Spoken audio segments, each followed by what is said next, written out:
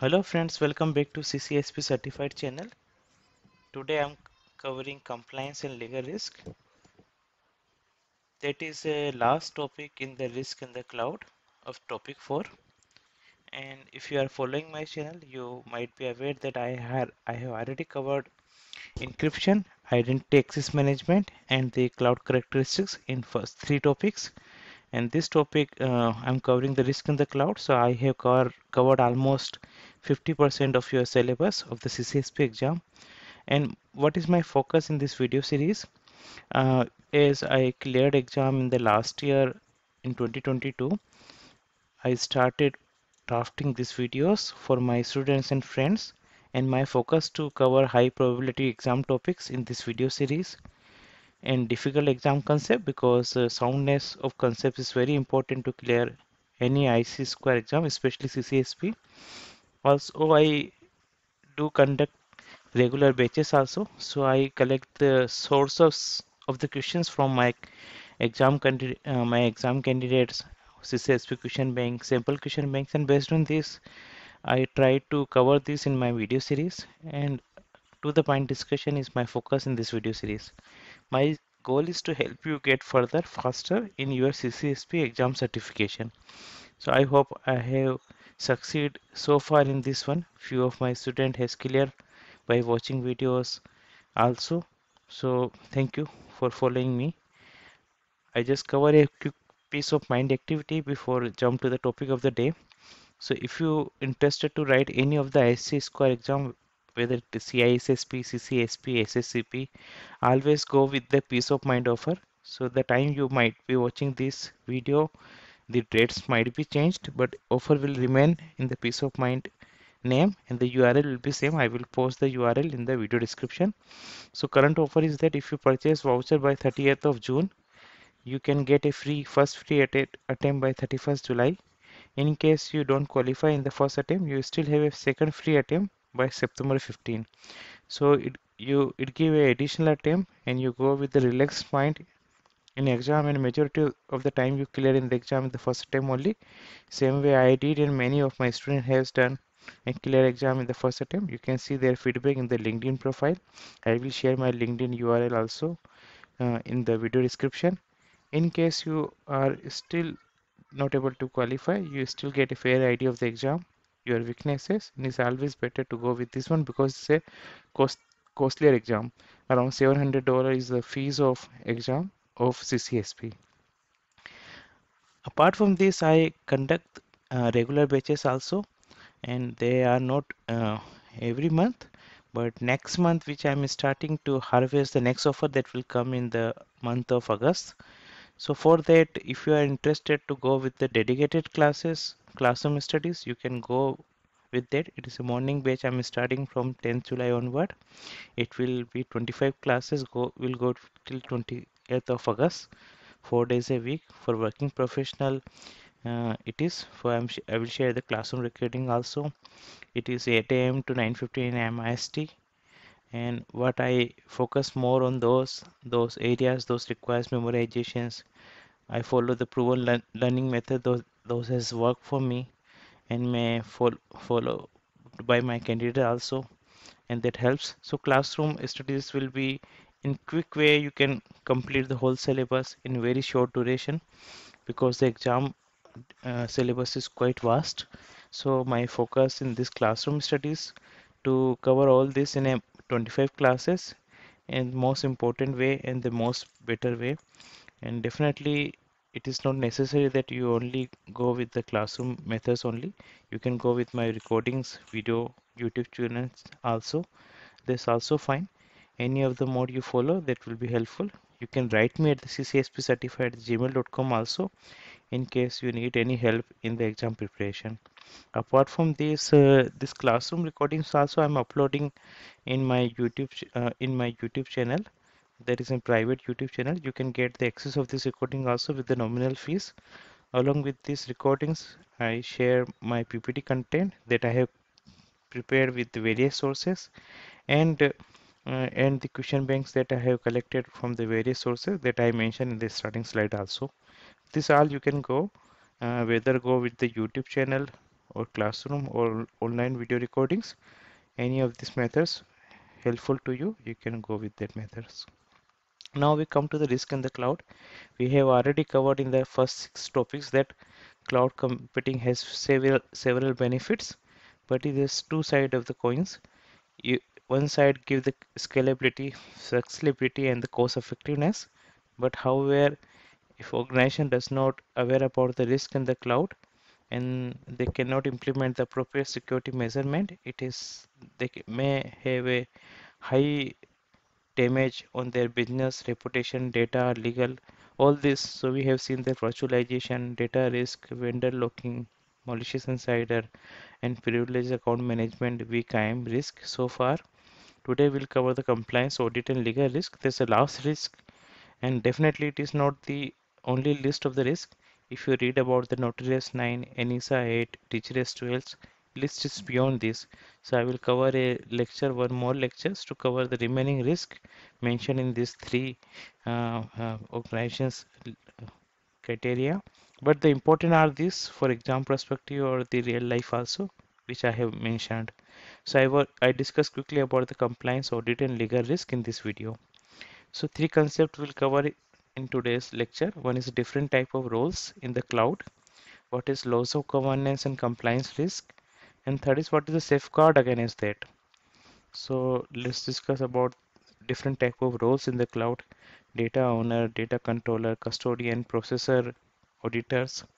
So data subject and data owner is the first role that we'll discuss. It is an individual or entity whose data is being taken, that is a data owner. Data controller or custodian is a person who is responsible to process or control the data, who has authority and that determines the purpose for which reason it is being taken. The is anyone who processes the data on behalf of the controller. We'll see some example also here. And the regulatory auditors are third-party organizations that verify SLAs, compliance like audit, SOX. They are government requirements, so they take care about this. They are the auditors and regulators. There are other roles also, but those are not very important. These four roles are very important for exam perspective, and I just give a brief example that will help you to understand this role. So let's say company like Flipkart, which sells clothes, take personal data online to fulfill your orders, like what is your length, weight, sex, all these data they collect from you. They use any cloud service provider like Google Cloud, AWS Cloud, Oracle Cloud, all any of these cloud to host their website or application. And then they use online payment partners like Paytm, PhonePe, Google Pay to process their transaction. So in that case, if they are taking my data, I am the data subject and data owner because I'm sharing my data to the Flipkart, and Flipkart is the one who is the data controller here in this case or custodian. Both CSP and the partners are the data processors. So they are the one who process the data on request or behalf of the CSP. So the ultimate the person or the company is the data controller company is the Flipkart, the one who collect the data from the customer. Now, when if you will cover the other different countries laws also, but if you are aware, let's say GDPR has a mandatory data reporting is at 72 hours when the data breach happens, and it is for European customer. GDPR is a European customer laws. Same way HIPAA is a health patient data privacy laws by US, and there are various laws by different companies. So they have a mandatory reporting or the responsibilities. Then who is responsible legally in case some data breach happens, data loss happens, some threats happens. So who is responsible legally? There's a very important question being asked in the CCSP exam again and again, that who is responsible in case of the data loss, data breach happens when there are multiple parties are there. We have seen that we have a data processor also there. We have regulator, auditors, data owners. The ultimate responsibility is always and always data controller or custodian. In case of the data breach or loss happens, any penalty is being imposed legally to the data controller or custodian only. So in that case, if the Flipkart sells close in the European market, let's say London, if any data loss happens on the citizens of the Londons or the European customers, then whether it is done by CSP, when it is done by payment partner like PhonePe, Google Pay, legally responsibilities lies with the Flipkart only. They have to report this incident within 72 hours to the GDPR authorities, and they may face penalties of 4% of their global revenues, up to 4% of their global revenues. So we'll cover the all international laws, data laws, in the next topic 5. But you just understand that this question being asked at least multiple times in the exam, and they will show one sample question in this slide also, that who is responsible. This always the data breach or data loss happens, a data controller. And you might have seen this movie मुझसे शादी करोगी, very funny movie. नहीं देखा है तो जरूर देखिए. In that case, whenever anything wrongs happens with the heroine father, the Colonel Saab, it is always the Salman Khan. So who is the responsible? Always the Salman Khan was the responsible in the whole movie. And the way I have mentioned here to show that always remember there may be multiple parties involved, but the ultimate personal responsibility lies with the data controller or custodian in the cloud. Now, uh, let's say I am the responsible, but I don't have proper control, because cloud nature is a very different one. So what is first risk in the cloud? We are going to discuss the risk in the cloud, the loss of governance, compliance, and audit risk in the cloud. So what is loss of governance? So even though I am a uh, responsible, but I have a very limited control in the cloud. My CSP may not provide me the port scanning service, vulnerability assessment, penetration testing, because those are prohibited, and these CSP services are shared against various customers. Same way, there may be conflict between the my hardening process, customer hardening process, and the cloud environment, because cloud environment is general product available for everyone. They may not follow the my hardening process, my security policies. There may be SLA commitment, but SLA commitment mention that my services should be up and running, but it will not give the safeguard me the security defense, whether my data or my uh, c- uh, applications or everything is secure. That cannot give the SLS commitment, cannot give those guarantees. Same way, CSP sometime outsource or subcontract other vendors. We have seen the different type of vendors CSP has in previous videos.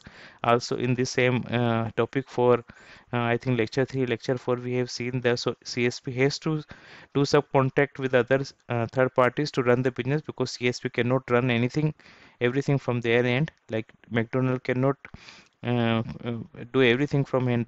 They need staffing, also they need vendors to deliver the bread and potatoes, others. So that's why they are every business is depend on the other contractors, and they may not follow the same privacy security laws that CSP is doing. CSP might be sharing the data intentionally, unintentionally to them to process the data, and they may do some data breach, data loss. Even those cases also, the ultimate response is controller. So someone intentionally, unintentionally do a data loss, data breach at the CSP level, the responsibility lies with the data controller only. The compliance risk also there. Even there are some audit happens, there are requirement to perform some audit like PCI DSS, GDPR, HIPAA also has a requirement to have a mandatory reporting to do the some audits. It is not possible because the cloud infrastructure is often located at the housing facilities, and individual tenants may not be in position to physically inspect and audit data centers. When many organizations which doing business in different type of countries, different type of industries, has a different type of requirement of audit, and CSP either cannot provide the evidence this is required, or will not permit any audit that is required to the cloud consumer. And there are some e-discovery notice, forensic and audit requirement is there, which will cover a one more lecture after this, lecture 8 in the topic 4 only, which is very important for exam perspective. What is e-discovery notice, what is forensic, but this also has a requirement to perform a audit or the evidence collections from the CSP side, and which is not provided by CSP or granted by the CSP in the many of the cases. Then what is the safeguard of the data controller? Let's say CSP is not providing all this detail. You are the one who is responsible.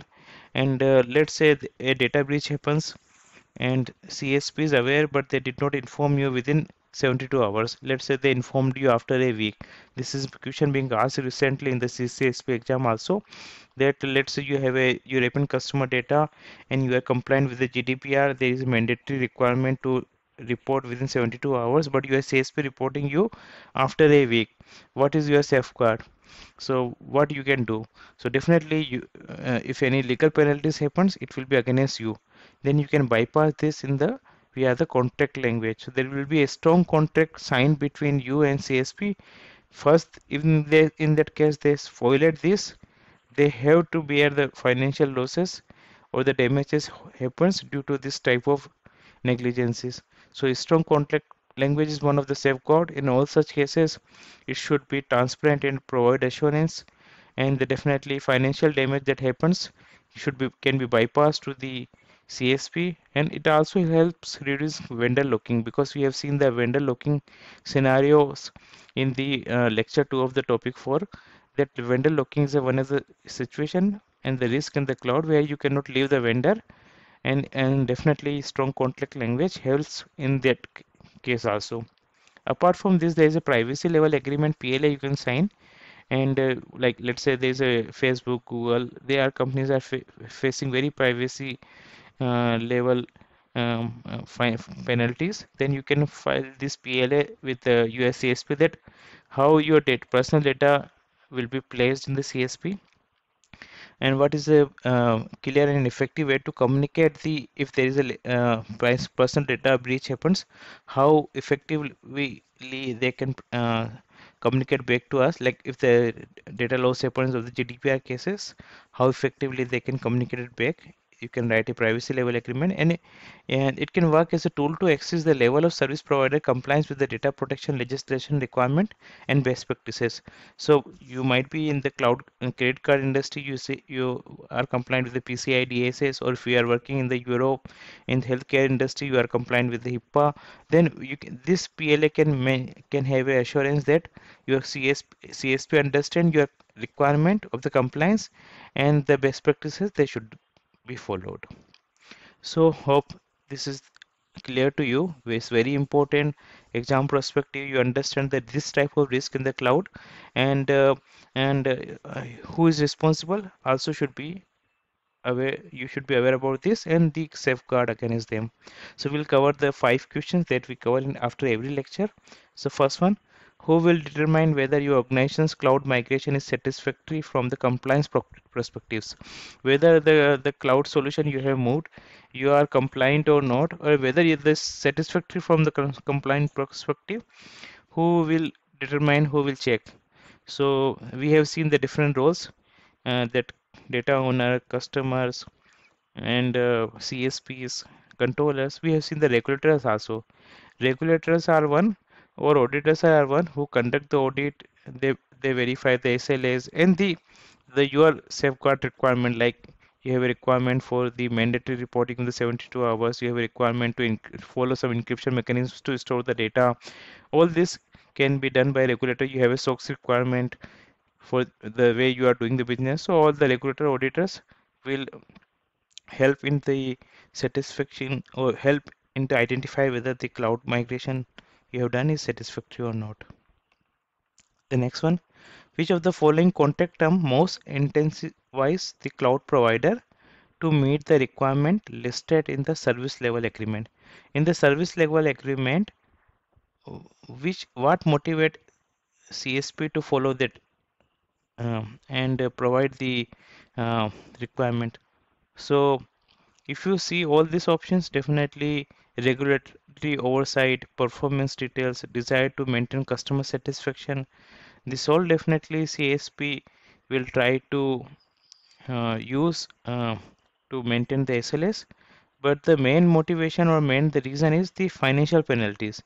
In case you don't follow the norms decided in the SLA, there are financial penalties defined in the contracts will be applicable to you, and that's why contract should be very proper and decide in case CSP do not follow all this, what is the safeguard, what is the penalties defined?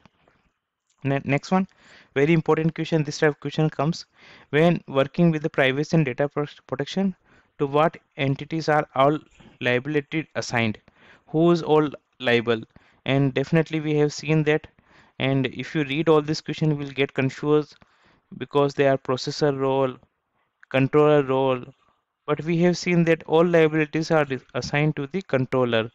There is no role of the processor, customer, user, and based on the countries which decide the laws, whether it is a GDPR, HIPAA, so all liabilities are assigned to the fully responsible is the controller. And this type of questions they ask again and again by modifying the language, but don't can confuse whether it's a mistake of your or mistake of someone else. Even the mistake of any CSP, mistake of Oracle, Google Cloud, mistake of your payment partner, you are the responsible one who is collecting the data from the customer. Which of which of these does the cloud customer need to ensure protection of the intellectual property created in the cloud? So this we haven't covered in our this video lecture, but the purpose of having this question is to use some common sense in such type of questions. If you are having any data, let's say you are uploading any movie, you are uploading any content, the PDF content, those are intellectual property right content.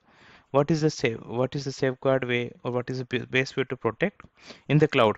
So definitely DRM IAM solution helping them, cryptography helping a lot in that case because unauthorized access is limit restricted same way. But the ultimate option is a strong contract clause, because in if they in any option this comes, this should give the priorities above any other options. The reason I have kept this one, you will see all this type of question, the CCSP question being also exam also. If there is a strong contract clause is mentioned, one of the option, always go with that if it is lies with the question.